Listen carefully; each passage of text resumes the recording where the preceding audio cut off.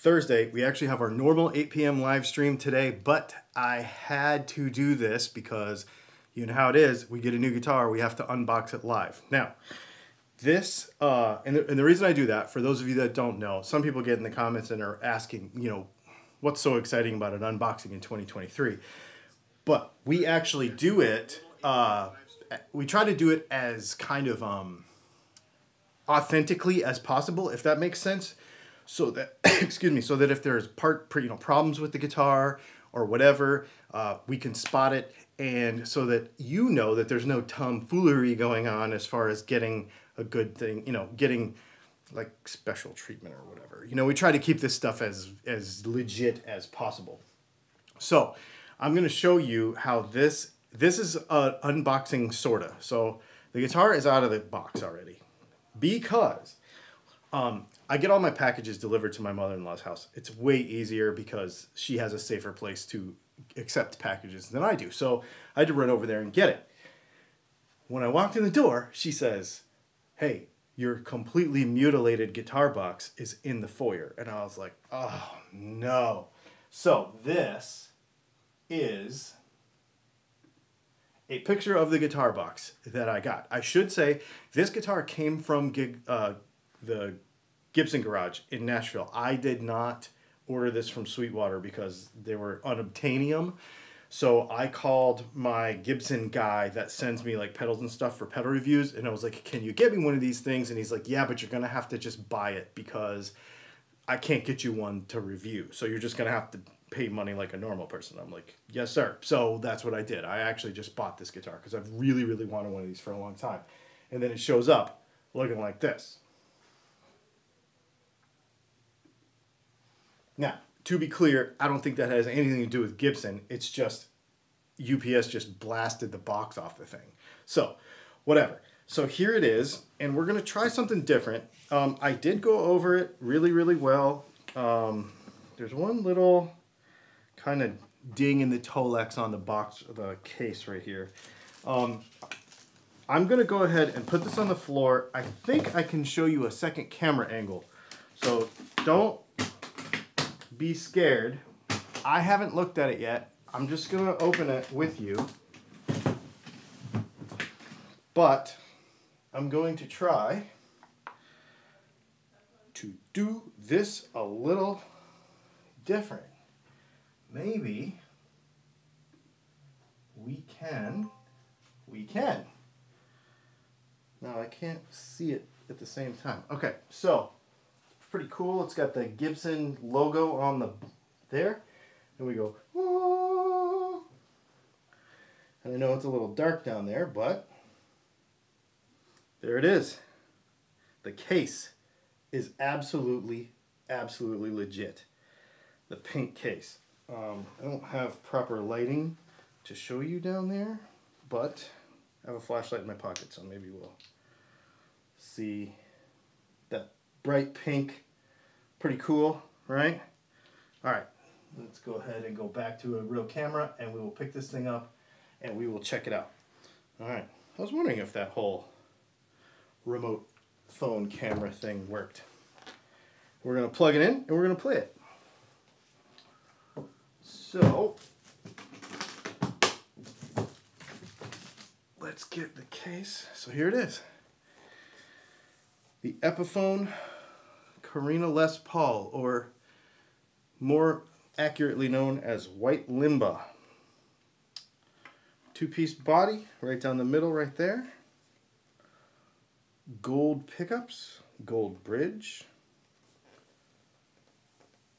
Very, very good fretwork as far as fret ends is concerned. Got a little neck relief in there that we might take out later. Got an interesting keel there that seems pretty cool. I've never had an Explorer, so I'm literally exploring the type of guitar also, as well as just kind of the overall quality of the thing. Epiphone inspired by Gibson Custom, right here on the back of the peg head. Epiphone Pearloid little, can you see that on the peg head there? It's got the little pointers, so your hands bleed when you change the volume. Let's put a strap on this thing. Now the strap pin is in a weird spot, so we're gonna have to watch that. It's not heavy either, it's very light. I don't know how this strap length is gonna work, because this is just the normal strap that I use for my other stuff. Ooh. Well, that's very low in rock and roll. Here, let's pan down just a little bit so that you can get a better view of the guitar and less of me. Let's go ahead and throw a tuner on it really quick. I'm just going to use a clip-on. We'll get this thing tuned up and see what it sounds like. And then what we're going to do is I'll take some questions on it if you have any questions about this guitar.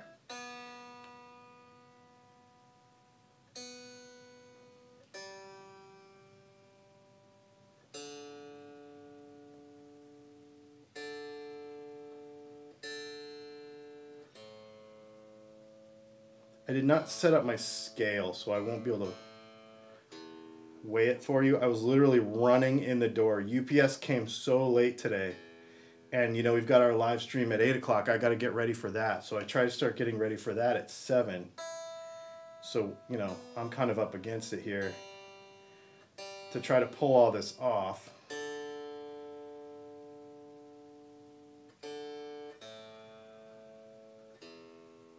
All right.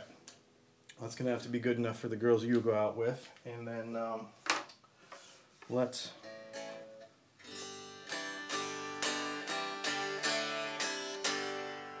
Totally resonant, bro.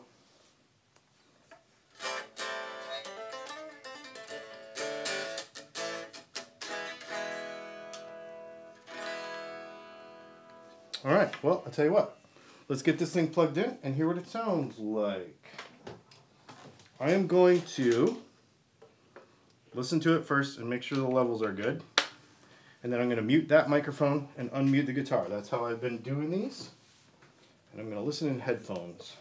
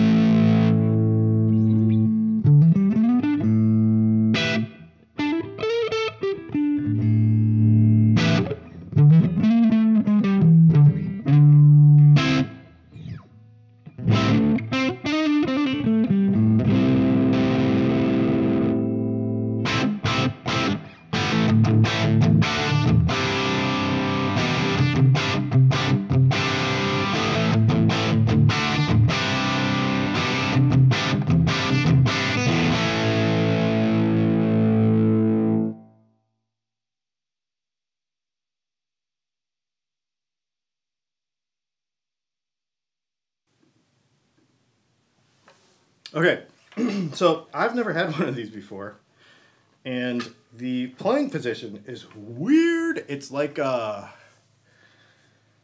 guitar sticks way out that way. It also sticks way out that way too. It's really big. But for me, to have the 12th fret way out here, like being traditionally a Fender guy, where the 12th fret would normally be, you know, over here, is very weird. I was like literally losing my place where I was on the thing. It sounds good. I'm gonna have to play with it a little bit more. I just picked a super reverb profile on the Tonex and a JCM 800 Tonex profile. I didn't EQ anything. I just literally picked the stock ones and just started playing them.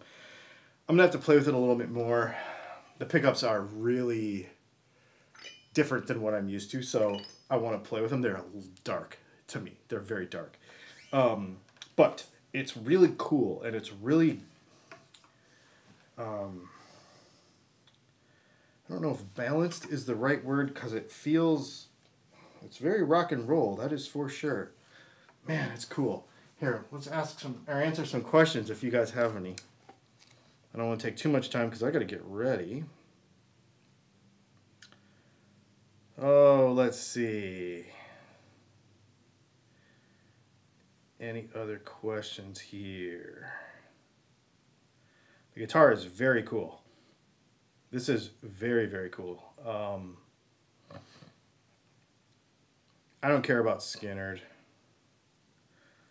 What are the knob functions? It's volume, volume, tone. So volume neck, volume bridge, volume master tone. It is, yeah, it's great. The finish is really cool. It's like a matte kind of, it's not like the matte finish that comes on like the tribute stuff. It's not like that. It's like somewhere in between. There's definitely, I don't know. It's really cool. I really like it a lot.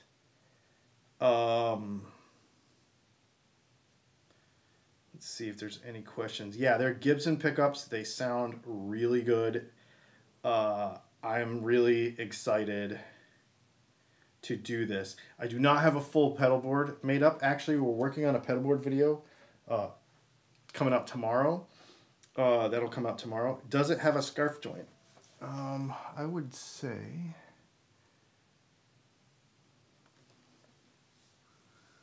no.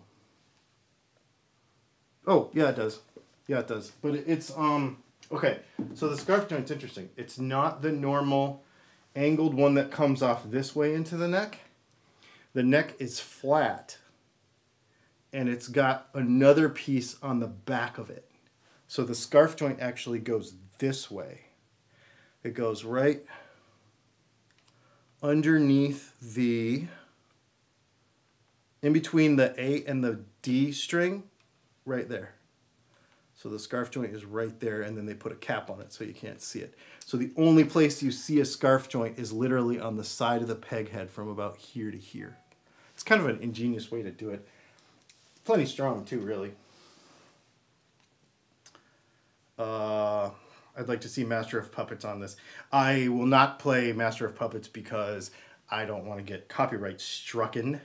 How heavy is it? I will get back to you on that. I do not have my scale hooked up at the moment, so I will have to get back to you on that. Gibson Clusen type tuners, yes, with a modified keystone on the back, which is cool, and they're that ivory looking stuff. I mean, they're just plastic, but...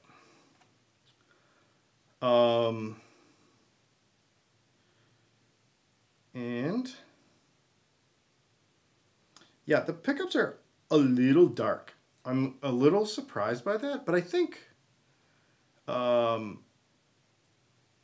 it's the Gibson burst buckers, I believe. Yes, these are not Epiphone Pro buckers, but they're still kind of dark.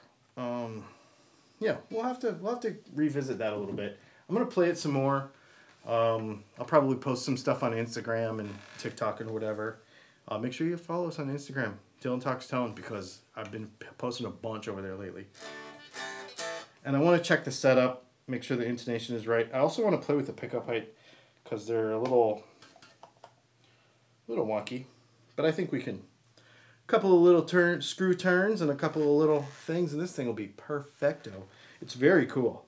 I would definitely, well, I am definitely going to rock this guitar. This is super, super cool.